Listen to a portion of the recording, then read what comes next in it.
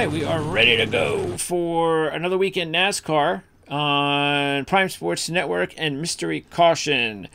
CJ Radoon joining me, and he's going to be here. I'm stuck with him. You're stuck with him. That's it. This was just 1 week. How's it going, CJ? It's going well. I hate to break it to everybody that I'm back again. Permanently. Yeah. Permanently for now. So, you got it. All right. So let's take a look at the updated futures for NASCAR. Let's see what we got here. Let's post them up there. All right. So let's see. William Byron continues to be the leader at this point in time at 4-1. Larson's 5. Well, hold on 1 second. Make this easier so you can even see what I see. Where is it? There it is. And then we have Hamlin at 6, Bell at 7, Truex at 8, Blaney still at 10, Elliott is a generous 12, and so forth. A couple of weeks ago, I gave out Gibbs at 22-1, and he's now down to 16. I still think Bowman is a pretty good choice with the start that he's gotten off to at 30. Buescher is still also a pretty interesting choice at 22. Maybe even Keselowski and Kyle Busch, because the thing is, and you know, we have someone like Kyle Busch at 18-1, CJ, and you know that most of his struggles just came on the short package. Well, that's just one package. So I'm willing to give him a little bit more time. And how many times have we seen this anyway, where it's how you finish, not how you start? 100% true. And other names on there that are actually pretty surprising. You scrolled past it, but Joey Logano, I think, was 14. Tyler Reddick at 16. I mean, either of those just, you know, Reddick is fast. He's just got to get some consistency. Yes. Like, had bad luck. He's already over his slump, so he's going to win a race shortly here. And you can't put it past somebody like Joey Logano to make it all the way to the Final Four. But yep. Yeah, Busch as well. He's another one. But I hesitate a little bit with Busch. Like, I think from a futures perspective, really good. But you don't want to go with him probably this week at Texas, despite the fact that he's won several times there. At least I don't. Yeah. And the reason is I just think Richard Childress Racing right now, they're in a bit of a hole. They've got some things that they need to work through. But by the time we get to October, September, late August of this year, we're going to see a completely different landscape than we have right now. Yeah, you think Kyle, because, I mean, the whole idea from making the switch, I know Chevy seems to be the faster car. I get that. But still, Kyle's been having a little bit more trouble, it seems, in Chevy than he had a Toyota. So they've missed on the setup. So I wonder how much of that is Chevy versus how much is just a new team.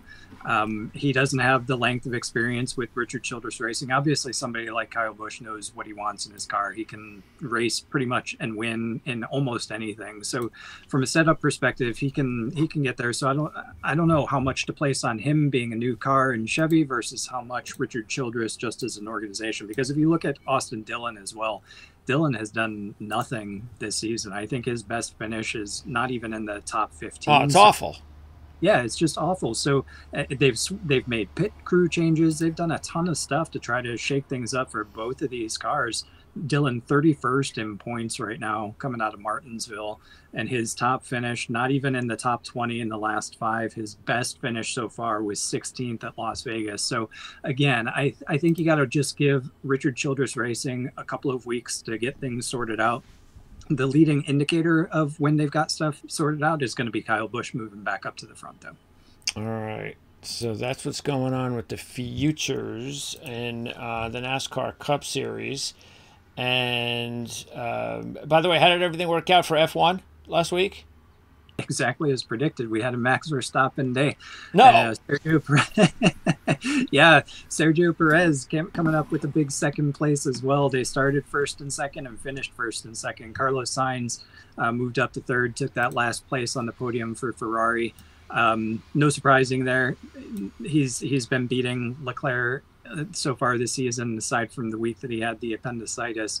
So Carlos Sainz really making a push. It's a contract year for him, so good for him getting another podium a week after, or I guess a race after going out and winning. Okay, now let's go ahead and take a look at the odds for this week's race, the NASCAR Cup Series race in Texas. This is about as bad as a racetrack as there is in the NASCAR Series. Larson is the heavy favorite, as you can see. There's Reddick at 6-1. Like I said. Yeah. Hamlin also. Byron is off to a great start with 3 wins. Let's see. Bell, he's getting a generous 12. Elliott, 14. Let's see. There's Kyle and Logano. Bowman. Busher's been terrible here. Kozlowski's getting a generous. There's Eric Jones, who could be a good long shot pick this week. And the rest. Jimmy Johnson's racing this week?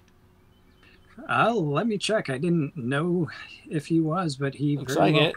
He's got a limited schedule. I wasn't sure after Daytona exactly what the rest of his was, but yeah. He's in. How was he picking this race for? But it's up to him. Japan. Like, if you follow him on Instagram and Twitter, you'd see that he's in Japan right now. So yeah, I don't know what he's doing. Yeah. Gonna have some jet lag coming back to Texas. Okay, so Texas Motor Speedway, a 1.5 mile tri-oval. Now this is the one with this is one of the tracks with higher banking, so just keep that in mind. More similar to Charlotte. So if you do want, you could compare. Also, you can throw in the other 1.5 mile tracks, Kansas and Las Vegas, but the only one we've had so far this season has been Las Vegas. So, but again, not the higher banking kind. So it's just up to you how much you want to use that in your handicapping. There have been 43 races at Texas. So taking a look at the key trends, Chevy's won 3 straight and 4 out of 5. Ford has not won in the last 5. And a matter of fact, no current Ford driver has won at Texas since Joey Logano did in 2014. So keep that in mind. There have been 7 different race winners in the last 7. 8 of the last 10 winners started in the top 10. The others were 18th and 21st. And all time, we have seen some far back winners here. For only 43 races. We've seen 21st, 24th, 29th, 30th twice, and 31st. So even though 8 of the last 10 started in the top 10 is important, this is another race where I'm not going to put an overemphasis on qualifying, but we do know it's important for the simple reason that it's very hard to pass here. Yeah, typically speaking, without anything untoward thrown into the mix, you're going to want somebody that starts inside the top 10, if not the top 5. Generally speaking, that's how the trends at this track goes. That's generally speaking how the trend goes at Charlotte as well. If you get a fast car here and you're able to start really quick and break away from the rest of the field, and you've got that track position, that clean air, and the way that this car in particular is sensitive to aerodynamics, makes it makes it easier to pull ahead from the rest of the pack. And quite honestly, you could see a large chunk of the field end up getting lapped too. If you reference back to last season, one of the times where somebody did come from outside of the top 10 to win, it was because of a late caution. Byron only led the last 6 laps and ended up winning. He started 18th, and yeah, he worked his way forward, but those 6 laps were all that he ended up leading that entire day. So a late restart with 6 laps to go ended up giving Byron the win. That's about the only way you can come from outside the top 10 and win here at Texas. Yeah, that's the kind of thing that makes it a boring racetrack. And I mean, all you had to do was watch the All-Star race to figure that out, and why that was just well, let's not do that again kind of deal. So yeah, but it is what it is, and let's try to get inside these drivers now and find out if we can give you some good ones before qualifying on Saturday. Okay. We only come here once a year now, so. Thank goodness. Yes. We're all happy about that. All right. Let's start with Kyle Larson, who's the leader at 4-1. And look, I don't think that he's so much better than some of these other drivers for me to waste my money at this point in time at 4-1. That's way too low for me. I know that he's won here before, and keep this in mind. He led from the pole back in 21, 256 of 334 laps. So he dominated that race. But if he's been just very inconsistent here, and that's the problem. If you look at his last 8 races alone, he's had finishes of 1st, 5th, 9th, 12th, along with 31st, 36th, 37th, and 39th. That's just way too much inconsistency for me to be putting a big money on somebody who's only 4-1. Yeah, I don't disagree. It's pretty interesting to see Larson getting this price. I think it's primarily due to the fact that he's got 3 top 5s in the last 4 races, more so than what specifically he's done at Texas. Because like you said, if you look at the surface of it, he led 99 laps last year before getting into a crash and finishing in 31st, 19 the year before. He started 9th and finished 9th that year. And the year before that was the 256 lap dominator that he won from pole. So yeah, it's by far a sure thing from him coming out to be the favorite and going out to win, you know, this weekend. Exactly as you said, the inconsistency, but based on the fact that a 2nd last week at Martinsville, a 3rd at Richmond, then 2 weeks prior to that, a 5th at Bristol, he's certainly on the swing of momentum, and I think that's where that optimism is coming from in that price point. But I'd like to see him a little bit lower. I agree with you. Yeah, I think he's clearly one of the favorites. He should be. I just can't take anybody at 4-1, and he's a favorite by 2 points, which I don't see that. Okay.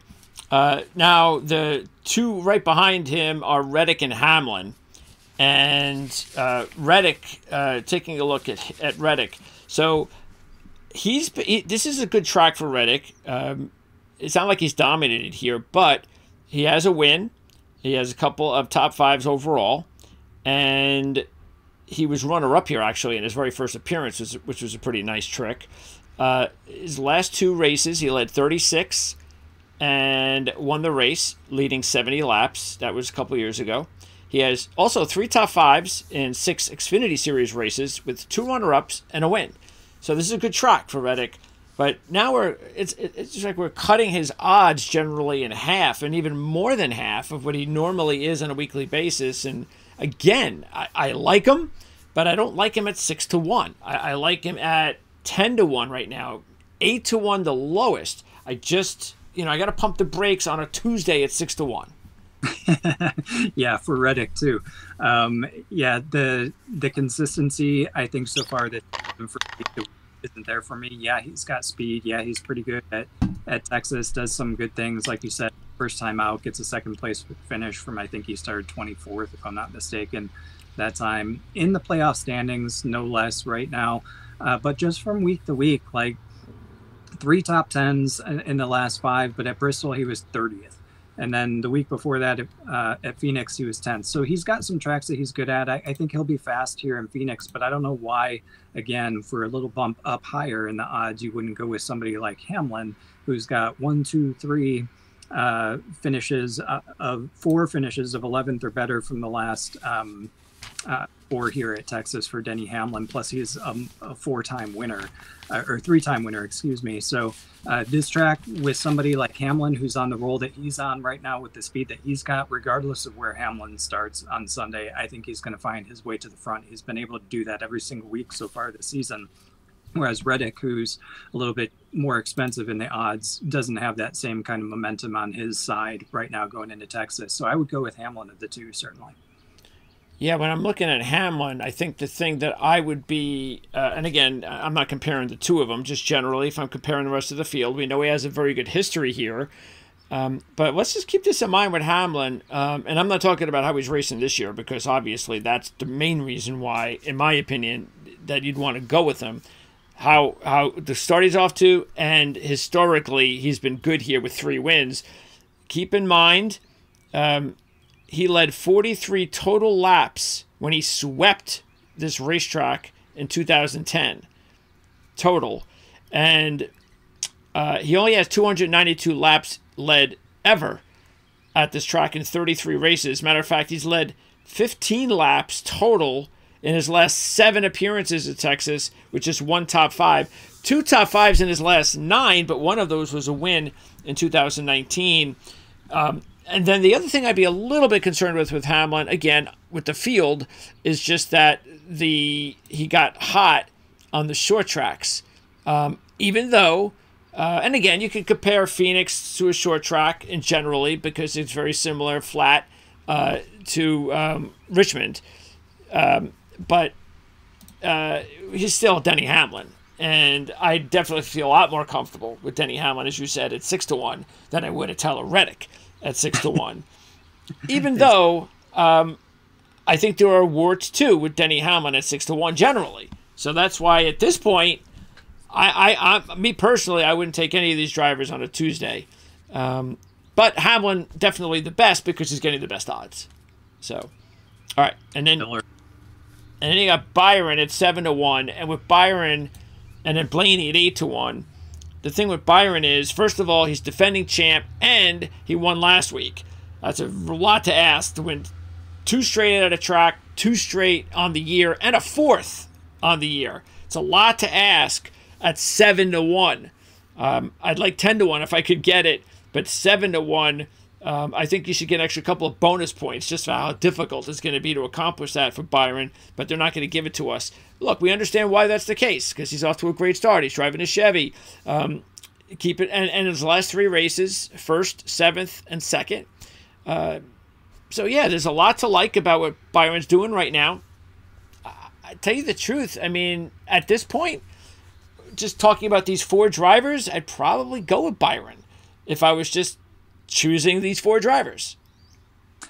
Yeah, I mean, certainly for the price, you're almost getting twice your money for going him over Larson. But yeah, like you said, the chances of not only winning back-to-back races at the track from season to season, but then winning back-to-back as well, week to week, last week after Martinsville, it was such a dominant performance. I wonder if there's going to be any kind of hangover on the Hendrick cars, and you know, the alternative that you have in this grouping, you look at Larson and you're getting a payout of half as much for, you know, twice the risk to go with Larson over Byron. But yeah, I think it, for me, probably would go with Byron just because of the momentum that he's got.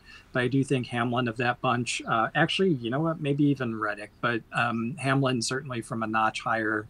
As we talked about with Reddick, Hamlin would probably be the one that I would end up going with, to be honest with you. You know, this is interesting because Byron is getting almost twice the money, and yet they've both raced here and have 1 win each. By the way, Larson's career average here is 18th. It's 18.6. We told you about his inconsistency. Byron has 3 wins on the year. He's defending champ, and he's almost getting twice as much as Larson. To me, that's name recognition only. That's all it can be. It can't be anything more than that. Yeah, you know, the money is probably just going to the fact that Larson, again, has been close. If you're a casual watcher, you're not watching every single race, you're tuning in, you're flipping to something else, Larson's name up there the past couple of weeks has been at the front each of those weeks. I think that's really what's driving it. Yeah, so exactly as you said, name recognition, because he's been running at the front but hasn't been able to make that break through the victory lane over the past couple of weeks, I think is more behind the momentum. All right. Next up is Blaney, and I think Blaney, now his odds went down a little bit. It's at 8-1 now. I don't want to see it go down much further than that because I think the odds are really good for Blaney here. And look, I know he's driving a Ford, but just the fact that he hasn't won yet in the Cup Series leads me to believe that this week will be a good week to take him because he hasn't won here yet. Because if you look at it, 8 top 10s out of 15, 4 of those top 5s. He's led over 432 laps here in 15 races. I just mentioned the fact that Hamlin has 292 in 33 races. Blaney, in his last 10 races at Texas, has an average of 10.7, and that includes a crash and an overheating issue during that time span. So that's crazy. Throw in the fact that in the Xfinity Series, 6 top 10s, 6 appearances, 5 top 5s overall, 3 runner-ups, and a win. Come on. I mean, the kid is completely overdue for a win here, and I'm getting 8-1. Again, a couple of days ago it was 10.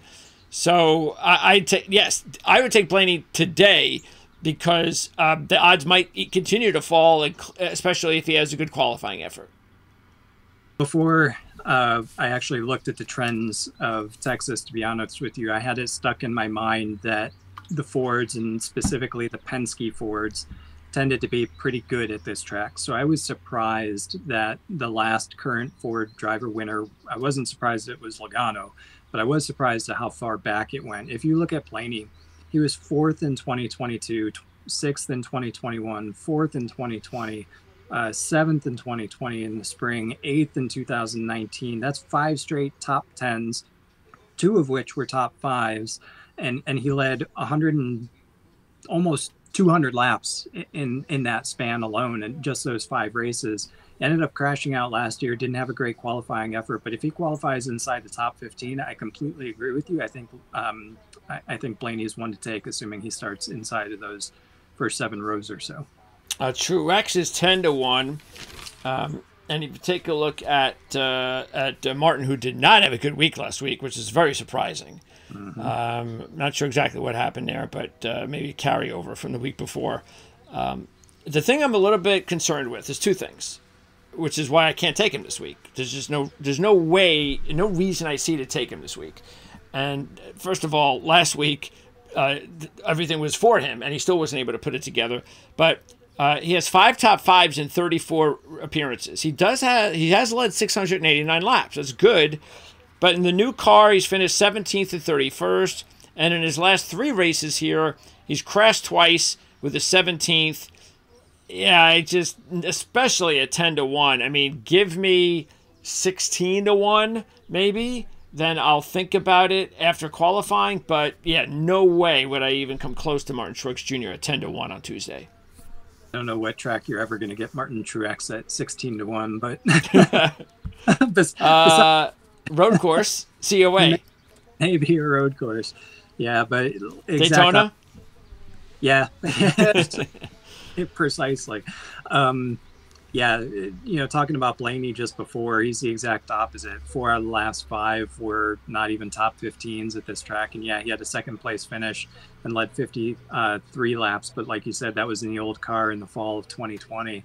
I just don't see the trends there. I think from a fantasy perspective, he's probably going to be a decent top 15, top 10 kind of guy, assuming no mistakes happen and no major issues like they encountered last week, which was just an off week, which exactly, that was so super strange after the week prior, how strong he was at Richmond.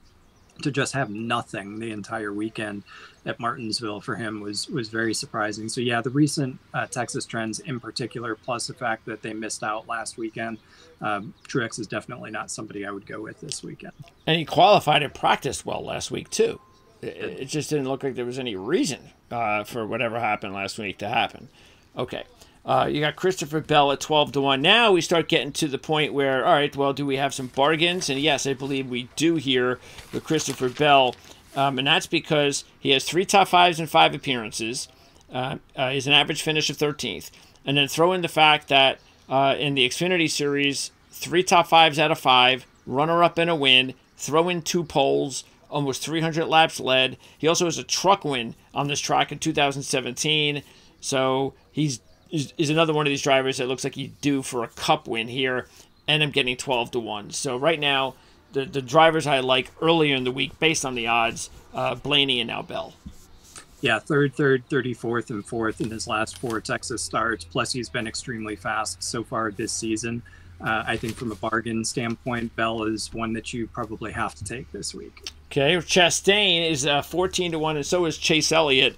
And I like them both, again, because of the odds. I like Elliott better. I like the fact that Elliott seems like he's getting a little bit closer now. Back-to-back top 5s. He's not leading laps, but he's, baby steps. Now, he hasn't led a lap here since his first 2 appearances, which is kind of strange. He had first 2 appearances, top 5s. Since then, no top 5s last 11. He's only led 89 laps here in 13 races, so not that great. All top 10s in Xfinity Series. That's 5 of them. 3 top 5s and a win. So he's had success in the Xfinity Series. He's shown success here. He's never won. He's not dominated. So I like him. But so if I'm going to take him, I'm taking him here.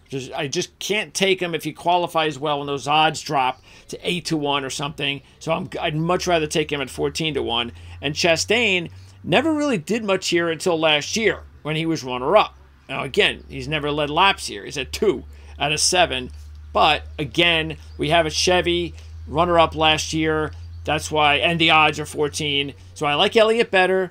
I don't like these guys like I like Bell and Blaney, but they're like the next kind of group that I like based on the odds.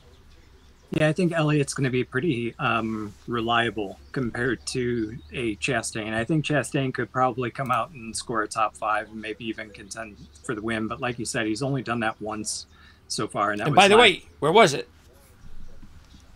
Las Vegas. Well, yeah, true. So it's a little tiny, tiny something. Yeah, so. Very true. Yeah, like you said, 2 laps led, so it wouldn't be surprising to see Chastain come out and score something really good this weekend. But I think from a reliability standpoint here, as we're looking at Tuesday, I like Elliott better just because he's got the better history. He's a little bit more reliable over more races. 13, he's been up there at the front inside the top 10 for a significant portion. And if you look at, he hasn't been great here with the new car, but that's when he did lead laps. He led 44 laps in 2022 before crashing out. So this weekend could be good. He's got a lot of momentum on his side. Like that, I think as long as this team continues to show what they showed the past couple of weeks, even with the Martinsville finish, even though he slipped back behind Larson at the end there, I think Elliott's due for a win shortly, and that would end more than a season's year's worth of winless streak there. By the way, now that I'm looking at it, I think we have the answer to some of the reasons why the odds are the way they are. Larson's win, Las Vegas. Reddick, second, Las Vegas. So I think they're taking what happened at the other 1.5 mile track. But again, it's not as similar. So that's the thing, that if they are doing that, then I think you should take advantage of that, because I think that's too much. I wouldn't push these guys in that spot just based on Las Vegas. So completely agree. This track is very different. It's even different than Charlotte because they've reduced the banking in turns 1 and 2. So you have to run a different line in turns 1 and 2 at Texas than you do in 3 and 4. The banking is significantly steeper. It's a different configuration. Just because you're fast at Las Vegas does not mean you're going to be fast at Texas. Yeah, 1.5 mile ovals tend to race similarly, but this is very much a different track compared to Las Vegas. All right, now let's get to the 16-1 shots. Gibbs and Wallace. I don't see Gibbs this week. I haven't seen much both Xfinity and Cup for me to say, yeah, this is the week to go with Gibbs. And for Wallace, though, you don't usually get Bubba outside of Atlanta or Daytona at this number at 16-1. But that worries me a little bit because he's not usually down this point. But we understand why, because he's coming off a solid showing last week. He was on the pole here last year, led 111 laps, finished 3rd. So that's as good as it gets for Wallace on one of these types of tracks.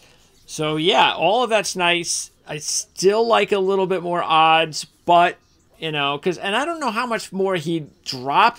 I guess he could, because I've looked at the odds, and even though he's qualified well, like the last week or two, I haven't seen the odds drop that much.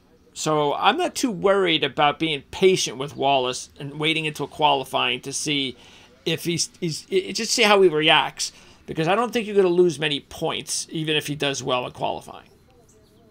Yeah, and if you look at his average start here, it's 16.3.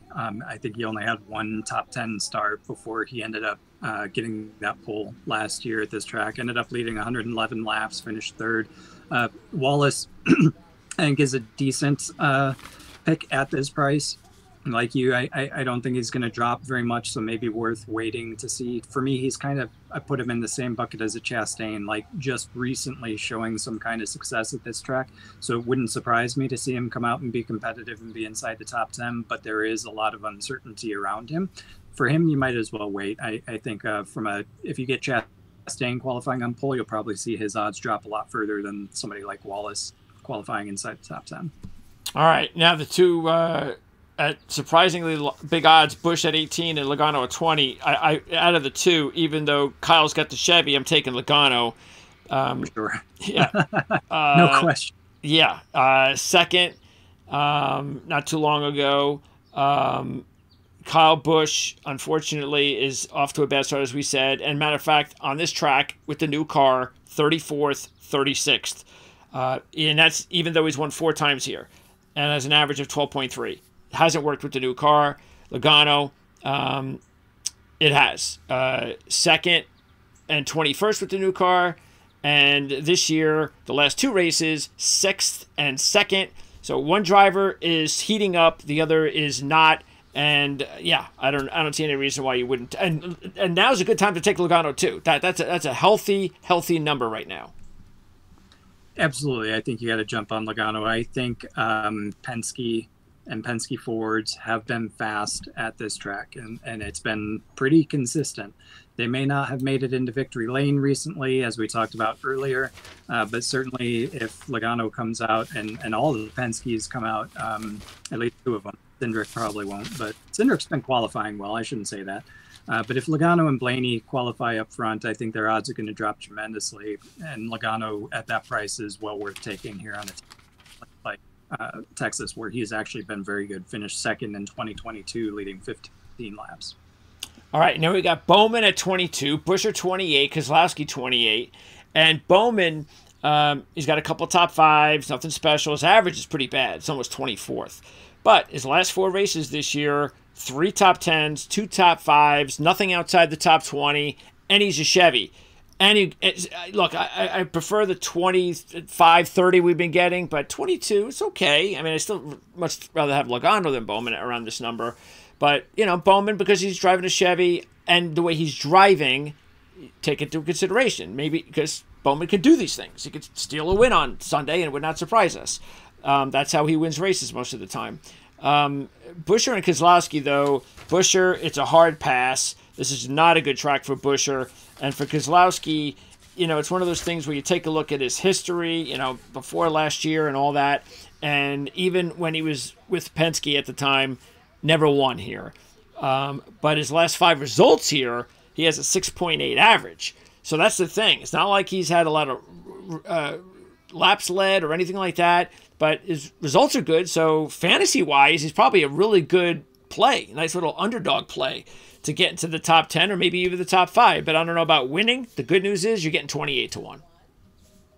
Yeah, completely agree with that. I think Buescher, interestingly, only has 2 top 15 finishes here, no top 10s. Last year was his best finish at this track, a 14th place, and he started on the front row that day. So maybe this team's getting the 1 lap speed, a couple of short run speed, things going their way. They certainly haven't been able to figure it out over an entire race distance, maybe even a fuel distance. So I agree with you. I think of this bunch, if there's anybody that I'm going to take, it's going to be Bowman. I think as long as he stays and hovers around the top 10, like you said, he's going to sneak a win out, and everybody's going to be like, where did he come from? Yeah. And you and I are going to be sitting here saying he does that all the time. That's right. Told you. All right. Next, we go to the long shot. So out of all these long shots, the one that sticks out to me, the only one actually, is Jones. Because a couple of things. He's starting to race better. He's got 12th and 14th his last 2 results, which actually, considering the start he got off to, is pretty good. But if you look at it, 3 top 5s out of 12 in his career in the Cup. He's got a truck win in 2015. In the Xfinity Series, he has been in this track 6 times. All top 5s, runner-up, 3 wins. He's led 368 laps. And his average finish, 2.2. Now, that's Xfinity Series, but still, it shows you that this has been a good track for Jones over his career, one of his best. And that's why, if I'm taking a long shot, I'm taking Eric Jones. 7 top 10s out of 12 in the Cup Series, 3 top 5s out of 12 in the Cup Series at this track alone, 116 laps led and 12 tries. I think Eric Jones, I've been saying it almost every single week, he's somebody that you got to keep an eye on this season. I think this team has made significant progress over the winter. They just haven't fully been able to get it every single week. I think what you are looking at in Eric Jones and this team is a consistent top 15 finisher. And if you can do that throughout the entire season, you're going to be in the playoff hunt, whether you have a winner or not. And if you look at just Jones's results, 12th and 14th, Martinsville and Richmond. The only other time he had a top 15 so far this year was at Las Vegas, the other 1.5 mile oval. So I completely agree. I think from a long shot perspective, this is a great track for Jones. I think they've got the consistency on a week-to-week basis there, and they've had the speed all season. They just haven't had the luck and the execution to go along with it. But they've got that the past 2 weeks, so I'm not afraid of going with Jones this week yet again. All right. And just some quick notes before we wrap up on the other long shots. Suarez has been pretty decent here. Last 3, 8th, 12th, and 10th, but not going all that well overall in his last 3 in the series. And then I also want to mention Nemechek, first Cup, I believe it's his first Cup race here. 5 top 10s at a 6 in Xfinity Series, 4 top 5s, 2 wins, and a truck win in 21. Cindric has an average of 4.9 in the Xfinity Series with a win out of 8 races there. And then you also have Hocevar. He's got a truck win here last year. Noah Gragson has 3 top 5s and a win in 8 Xfinity Series races. His win was 2022. Austin Dillon has a Cup win in 2020. And Harrison Burton has an Xfinity Series win in 2020. But like I said, and I think maybe you agree with me, Eric Jones is the real only long shot to, use your money on. By the way, Briscoe could be interesting just because I like the odds at 80-1. He's got a runner-up and a pole in Xfinity Series, and in 3 Cup races, 10th, 5th, and 15th, which is not all that bad. He's racing much better this year, including 10th last week. Yeah, I mean, honestly, of that bunch, Chase Briscoe is probably going to be the one you want to go with. He hasn't finished worse than 15th. Granted, he's only got 3 Texas starts, but he was 5th and 10th the last 2 times here. Hasn't led a lap, but I mean, just 3 races at a track. All 3 of them are top 15s. The last 2 are top 5 and the top 10. Briscoe he's not slow. I think he can. I think he can be competitive, and I think he's capable of a top 10 this week. Maybe top 5 is a stretch, but if things fall his way, maybe late caution or whatever, if he's able to be there in contention, regardless of where he starts, I think he's going to be somebody that's going to be in there. Yeah, we expect for sure. We expected Briscoe to have a big year last year, and it didn't happen. And so I think what's important to note is that Stuart Haas has gone through so many changes the last few years that he's like the man now. And it's crazy to think that, but I think that's a good thing. They know at this point this year, the team knows, this is our best chance this year. And so he's going to get all the good stuff. And so far, I think we're seeing it. I think Chase has got to win. I think he's potentially a playoff driver this year.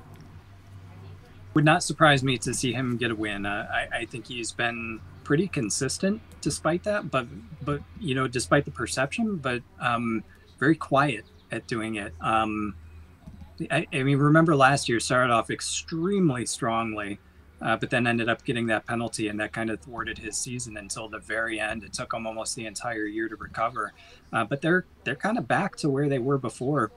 Maybe half a step behind where they were at the start of last season. So finished 10th here at Texas last year, and that was in the fall. That was the 30th race of the season. So it's a different point in this season. He's still got momentum on his side early.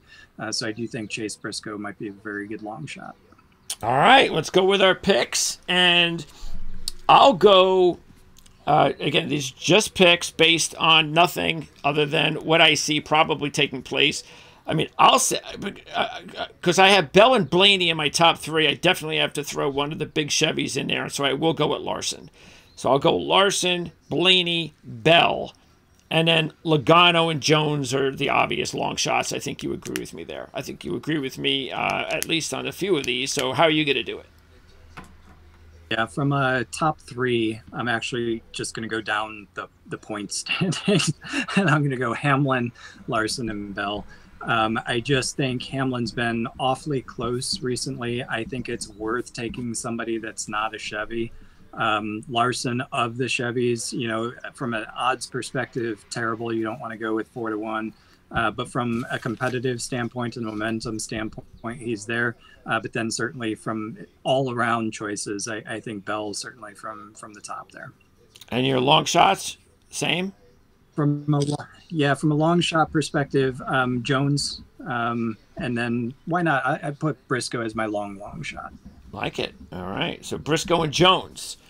There's a couple of long shots. But they're both getting big money. I think they're both getting 80-1.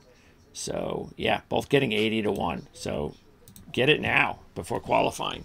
All right. Sounds good. CJ, appreciate it. Next week, we'll be talking also about F1, and they're in China, right?